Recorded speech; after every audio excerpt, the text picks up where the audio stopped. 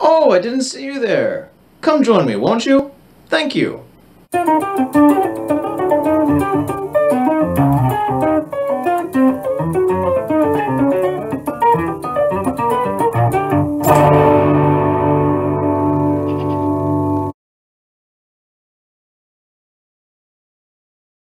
Today is the 9th of March 2022. I have my brother Taras Kmil on the line. Hi Taras, welcome to People. This is my brother Taras. Hello people. I have been doing season 2 about family and friends that have been really important in my musicianship, and you have been there since my beginning. We've grown up together, you living in Toronto, me growing up there, and I've always had the opportunity to look up to you. And you cast quite a large shadow, but that's just one way of looking at it. I've also learned so much from you. I've had the honor of listening to you practice and get better, something that I now use as a touchstone. For example, when someone is singing opera notes or playing a Chopin piece, I'm like, does it sound like Taras? No, they're not that good, no.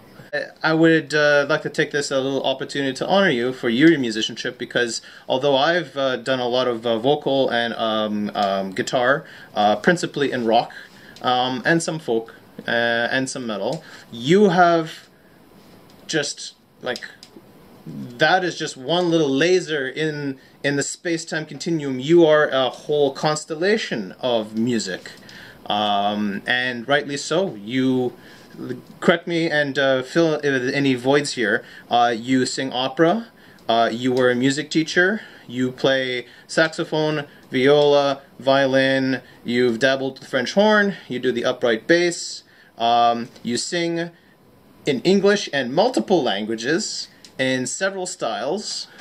You've participated on stage, you are part of the Canadian Opera Company, you have done some education in Germany, where you have learned arts in the continental style. It's just absolutely astounding, the array of musicianship that you encompass. So round of applause, everyone, for my brother Taras. He's the musician's musician. Thank you. I would say that's a longer, probably a bit of a longer highlight list than I deserve. I think in a lot of those cases, the instruments that I played, I did play them, some of them for a very short period of time. You know, I was a music teacher for beginner band for, I can't even remember how long it was. Maybe it was 3 months.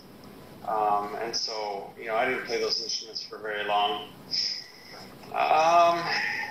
Really just enough to be able to teach kids where to put their fingers to try and make some squeaks and squawks. But, you know, I can't accept the level of flattery that you just bestowed. I mean, I have fond memories of you playing Royal Conservatory music whilst I played Lego on the back there, and you played loud enough that it wasn't interfering with your practice.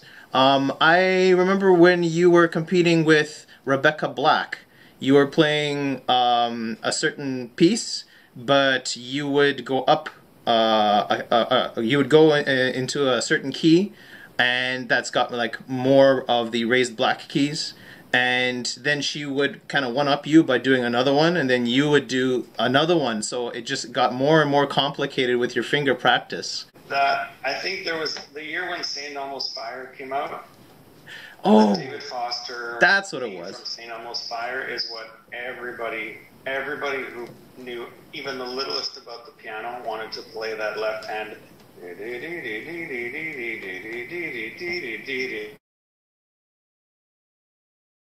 Yep. Right. And so, you know, anybody that walked into the music room rushed to the piano to go and try that little left hand pattern. And yeah, when it came to music, I was so, in elementary school, I was so tired of coming in second place to everyone. that when it came to the music room, I wanted to be the top dog. I also remember us growing up, you would like sing along with every single song that came out on the radio in the 80s and 90s because you knew all the lyrics. You would hear it 2-3 times. Us belonging to Ukrainian Boy Scouts, they even remarked, they would say, your brother knows every single line to every single song that comes on through this radio. And I'm like, yeah, that's pretty much normal for him. And you know what? I'm doing the same thing these days because I'm working and in the common room or people are having their foods or we're giving out meds and whatnot. It hits from the 80s and 90s. And I know like every single line, and the security guards are just like giving me this look of wonderment. I'm like, it's a blessing and a curse, right? So there was a set, Adrian, of radios that came out when, in the 80s. So they were these these boxes with these cool little speakers that would detach, right? So you and I shared a bedroom for, many years. And when it came time for me to do homework, I had one of these radios, these little, whatever. It was silver, I remember.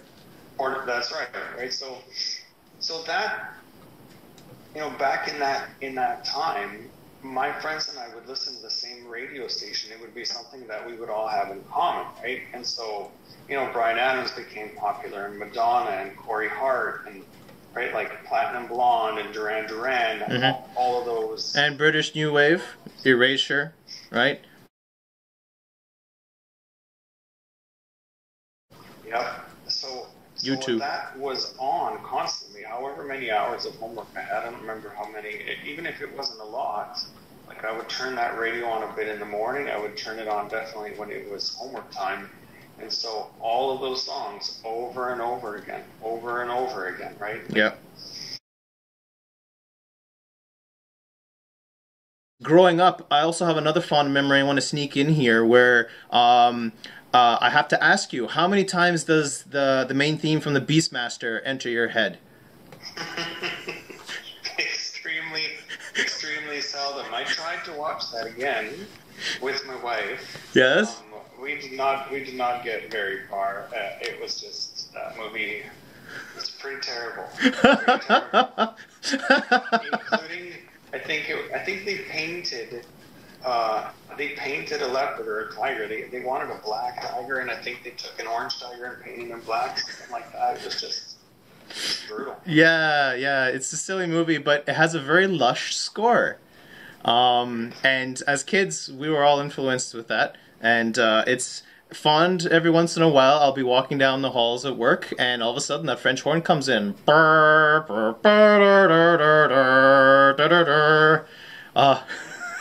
It's just... we just kind of soaked it up like sponges, right? For sure. Yeah.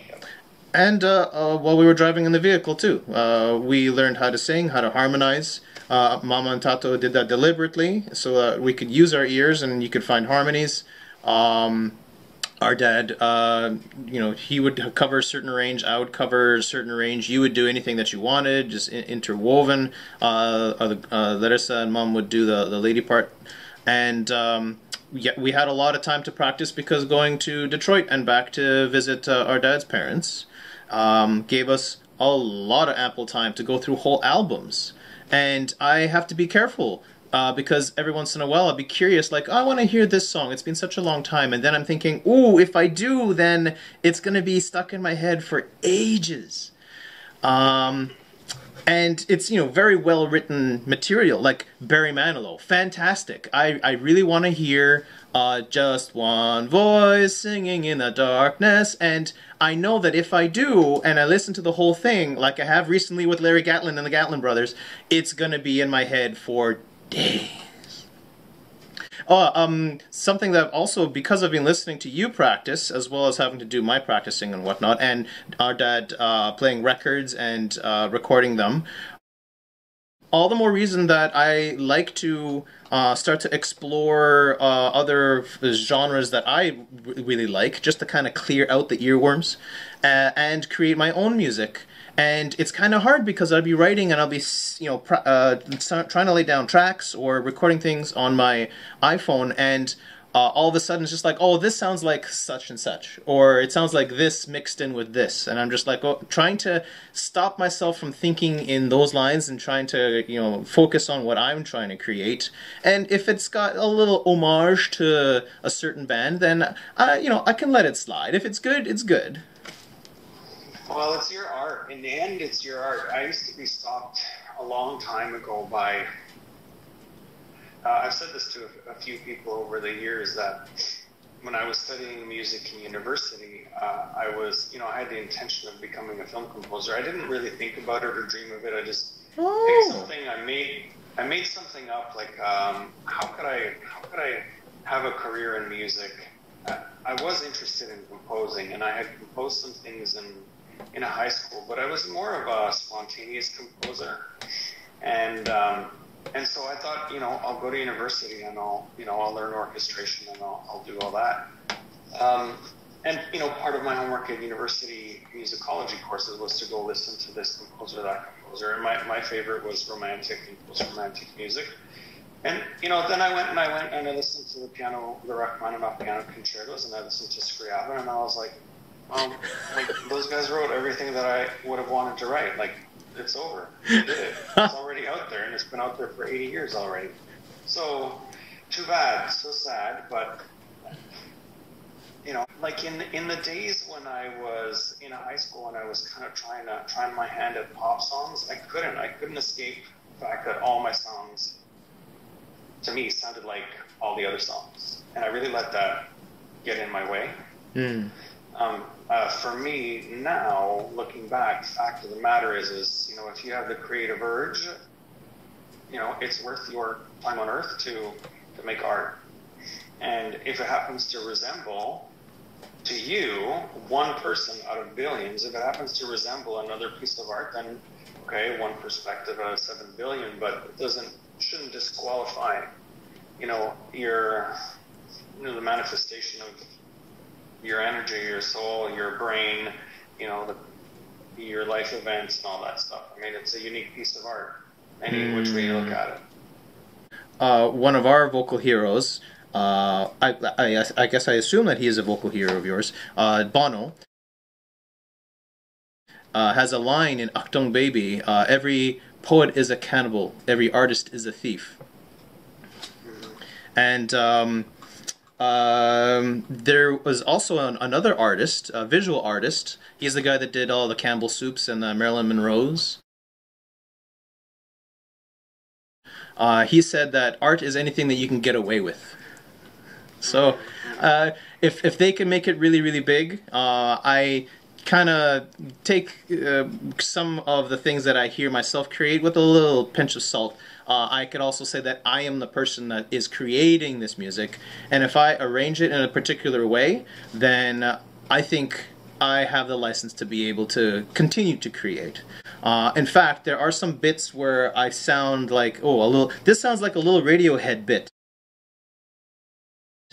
And then I listen to the actual Radiohead thing that reminds me of what I'm playing, and it sounds different, and it's in a completely different key, and they have the other different sounds, and I'm just like, oh, okay, then it's just in my head. I shouldn't be so judgmental and harsh on myself. I should be free to explore, because who knows where this is going to lead. I might even end up changing or throwing out the idea, and I don't suffer as a result. It's just something that I shouldn't stop myself from trying.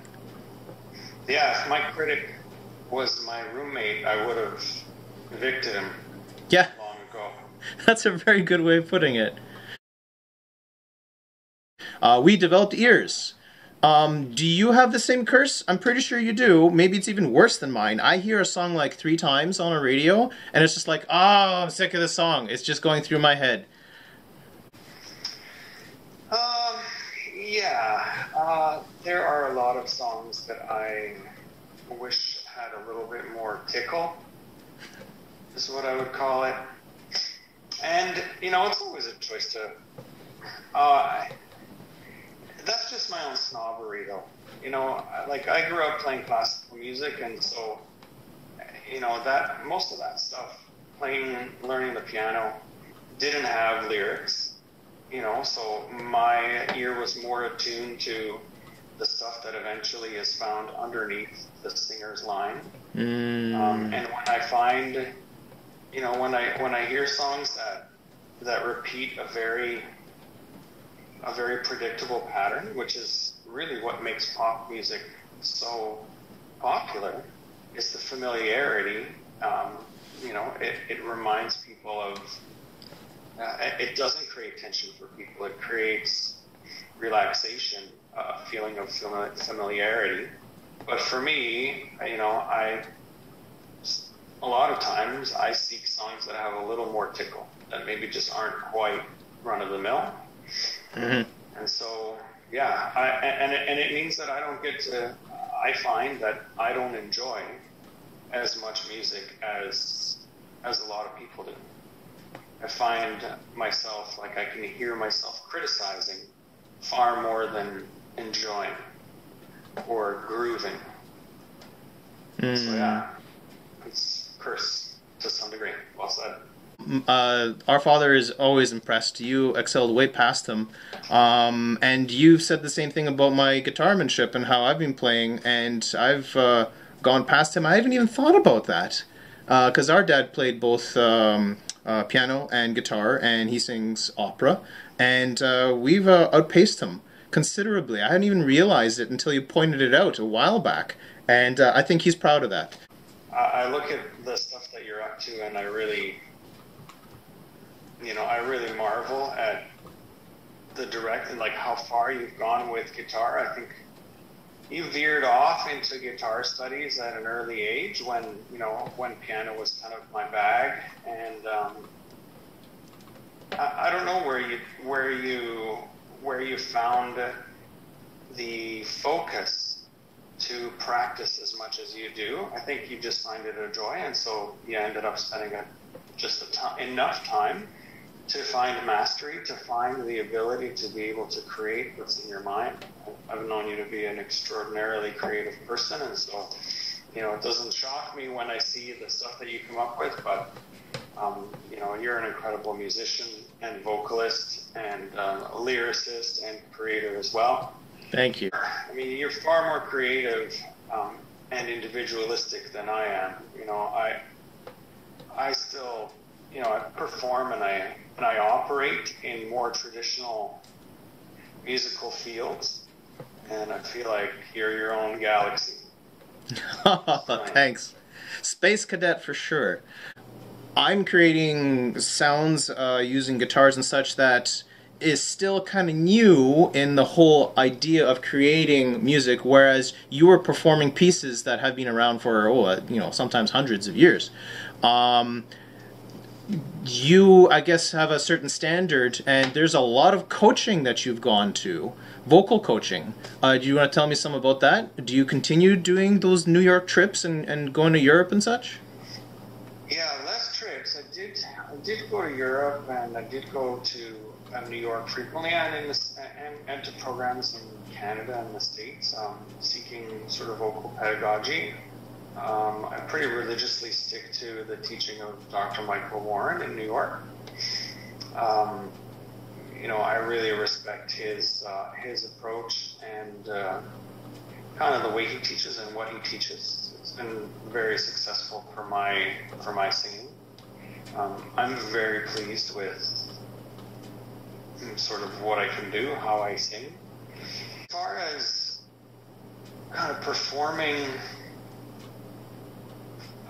prepared music or music of like that has been around for centuries, I guess, you know, in one sense, I guess I'm an enhancer. You know, if no, and that's one of the reasons why I did Rigoletto, why sort of I put that production on. If nobody steps forward to say this shall exist, like this performance shall exist, then, you know, it doesn't get performed. It's 200 years old, and it consistently needs somebody to say, yes, we're going to sing this again somewhere. right? So in that sense, I get to be a repeater, but there's a great enjoyment that I get out of performing music that I hear other people, other vocalists that I revere perform. I don't know if it's the same as an athletic competition, but when you see somebody slam dunk a basketball and you know that you can slam dunk a basketball, I haven't dunked enough to just see somebody do it and feel like I don't need to. When I hear somebody sing, opera, I want to turn it down and sing it myself. And then with that short little urge quelled, I'll turn it back up and I'll listen to them sing some more and I'll admire them and then I'll be like, whoa, they just did that, and then I'll turn it down and be like, I gotta try that. Yeah, I do something similar in the car too, only not opera. Yeah, well, I do that to pop music all the time. I still do it to old songs that I've done it to for years and new songs that I hear as well. So I'm just constantly wanting to slam dunk. You want to create, you want to play these things because you can, and we all have a short time on this world, so that is, I guess, very fundamental to your creativeness, creativity. Yeah, I'm inspired to express myself. I'm inspired to, like, when I hear music that inspires me, then I want to join, I want to add, I want to enhance, or flavor it sometimes, even more. And I don't always choose to, but I started studying and music and playing the piano a very long time ago, and as you said, music was always around in our house and we were always singing. The game that I used to play was never end up on the same note when we were just trying to find harmonies, never end up on the same note as anyone else. And that was, in my mind, that was the game. Make it sound great, and whatever you're singing, see if you can make it into a completely independent line that would have merit on its own, that could serve as its own melody, if nobody knew which melody was the true one. And at the end of the phrase, don't end up on the same note as anybody else. And, I somehow, that little mental exercise has never abandoned me. It always sounded fantastic from all the memories and times that we've had to sing Noelita or Sottvara Hospede. It was wonderful. Even going to Mass, us as early kids, and having to sight read music, and then eventually just having the Mass in front of us and participating in from the pews, trying very hard not to crack up in church, even with Larissa participating with that, and us getting hushed tones at us, and Mum kind of from the sides admonishing us. But it was something about church laughter that's just really, really, really, really funny. Ultra funny. Speaking of older style music, I have been sight reading the Oxford Book of English Madrigals. And there are about 80 songs in here. A lot of them say fa la la la la la la la la la la la. Yes, yeah. And there's two of them, the Silver Swan and April is in My Mistress' Face by Connolly or Donnelly or whatnot. And I practiced with them in an Anglican church with one of my lab technicians, and she had broken her wrist, and so she's practicing with her left hand and her right hand, and I'm able to sing. And with this program, GarageBand on my iPad, I'm able to record all 5 parts with Silver Swan, and it's fun. And I guess I could figure out the notes. It's simple enough because it's 16th notes maximum. And the harmony comes out when I have all 4 or 5 tracks together. It sounds really beautiful, so the reward is there. It makes me want to. But I don't want to have to figure out what the notes are. I much rather have her play the notes and then me practice the 2, 3, or 4 bars, whatever the phrase may be. It's just like church. That one little aspect of technicality of even, look, I have a keyboard in the back there. It even shows me what note I'm playing on a staff. It's LED and whatnot, and I could sit down and figure it out, but it's just not fun. I'd much rather have someone just say, okay, this is how it goes, da da da da da, and then me sing it, da da da da, and then me having it stuck in my head, come a week later, sit down and record, phrase by phrase. And it's really fun as an exercise. It's helped me to sight read, to get clearer tones, to focus on timing and breath work. So many things as you and I take for granted as being vocalists, and yet I haven't done it in any period of time since I've been moving around and working across Canada. But I'm rediscovering and finding a new appreciation. That kind of rote learning is fairly natural. It really leverages the human ability to mimic. And it's often successful for people while they're not concentrating. I don't know if you remember this, but Tato used to sit and arrange. He used to arrange Ukrainian music for the men's choir, male choir. Yeah. Right? But there were a lot of people in that choir that did not read music. So he would arrange in 4 or more parts, and then he would sit with a tape recorder and he would record himself singing each of those parts and then dub those tapes and then hand them to choir members so that they could play it at home and sing along and learn their parts. Really? I did not know this. I'm going to be asking him these sorts of questions when I see him down in Florida. If I'm not mistaken, Derek was one of the beneficiaries of that effort. Okay. Wow. Because I know he had done some recordings. He had mentioned on the interview that he and I have done how he, back in like the late 60s, had a reel-to-reel, and he did a Ukrainian piece where he was... incidentally, there's a beautiful photo I have to post up, I hope you don't mind, of you as a baby in a crib listening to a reel-to-reel. Yeah, our dad had done reel-to-reel work and was dubbing with that technology back in like the late 60s, early 70s, and then like that's incredible. I didn't realize that he continued to do that for the men's choir, and that makes so much sense, because if you are not able to read music, as some people, or me for that need to, brush up on it, that goes a long distance. And I guess that really helped us with the success of our dad being the conductor and being the lead for all the men to be able to do those big Christmas pageants, and having, was it Verchovena, the ladies' choir that would also come in practice. I remember he would have them come in, and I can't remember if that was the name, but I think it sounds right. I think that's right. And they would come and practice. I remember being a little kid and hurting my heel, and then being under the table crying, and they came on in and they said hello, and yeah, so having guests over, being social, music has really been able to connect people.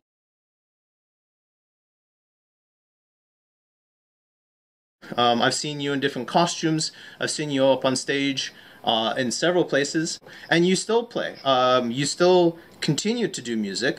You've done Rigoletto, for example, at the in an art studio once. You were not only the leading role, but you're also the lead organizer and got everyone involved.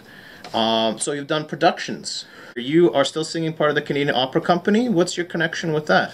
And do you have plans for the future?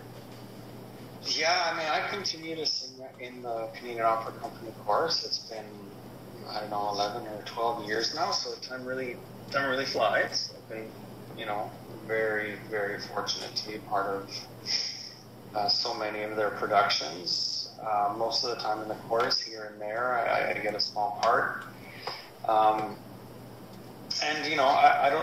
I don't know what the future holds there, although it's definitely my intention to continue to sing with them. I sang with them in their digital video recording of Madame Butterfly just in January. I sang with them for their digital video recording of their In Winter concert recorded in October, and Mozart's Requiem. I'm you know, and I definitely hope to return either next year, whether it be fall, winter, spring. We're going to have a baby, and so, you know, it's going to take up quite a lot of energy and availability in the short term. But, you know, I expect to continue with them. It's a great job. Really great job. You've also done Massey Hall, right? You've played there? I have sung and played in Massey Hall, but that was a number of years ago. That's okay. It's something for me to have to shoot for. Mom did Massey Hall too, and yeah. I have to consider that. So we only did it as part of ensembles, which isn't like that's not really an only. I think we all performed as part of ensembles. So, you know, there's lots of time for you to get yourself a gig at Massey Hall. Gigs. If I get this concert theater play off the ground and able to produce it, and record it and begin to tour, then yes, Massey Hall should be on the list. It's a worthy goal. Yep. And then the Juno. But, you know, there's a few things to consider first. Yeah, a couple years away. How time flies! But I might be getting ahead of myself. You've had such a varied career. You are amazing at so many musical endeavors that you have. Maybe it's time for a rest. What's the plan for the future? How's the next generation going to become musical? Do you have some thoughts about that? Yeah, so we sing a lot in our house. Yeah, Oscar sings. There's some sort of music. Oscar, I don't know. He sings to himself a lot. He likes 3 or 4 songs, and he just sings them over. Hickory Dickory Dock was like in our house for 4 months nonstop. Loves that song, but he only likes to get to 6, although he can count far past that. You know, Denise and I play guitar, and you know, we haven't played guitar in a little bit, but you know, that'll get restored. Well, if it's going to be anything like us, with the guitar under the couch that we would pull out and strum, maybe that'll be worthwhile for him. Yeah, Oscar does have a little guitar that he does drag around and strum too. Nice. Okay, good. It's still going to be a big part here in the coming years. Well, you're keeping the music alive, and I'm very happy to hear that. Whatever you want to do for the future, you know, I give blessings. I hope you never lose that spark for wanting to add and create and shape and to improve the music that we hear. I know it's important for you. I think it's important for pretty much everybody. A lot of people don't realize it. Before I forget, you were also singing opera for Scott Thompson, one of the comedians of Kids in the Hall. I've tried to YouTube that and have not been able to find it. It is so good. It is so good. And with that, I'm going to say goodbye. So thank you very much for participating with the video. I can just say thank you very much for taking the opportunity to describe your musicianship and how you've seen me play mine. Thank you for all the compliments too. Thanks for participating in this meeting so that we'd be able to further my video series here about musicianship and what I like to do. Thanks, I'm happy to contribute. It was great talking to you, seeing you, reminiscing. You know, blessings to you too. Talk to you soon. Yeah, love you. Bye. Love you too. Bye-bye.